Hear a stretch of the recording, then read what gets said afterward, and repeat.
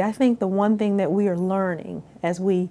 move more and more towards healthcare reform is that standardization is a good thing. And I think the more that we demonstrate best practices and that we share this,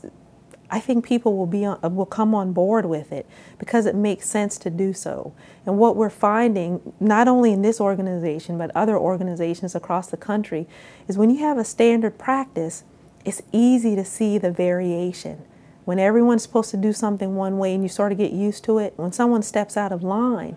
or something doesn't go as planned, you can recognize it a whole lot easier than if we all had different practices. So as we, as nurse leaders, come together in different forums, it's an opportunity for us to share these best practices and ask other hospitals what they're doing, but also to promote it and say, you know what,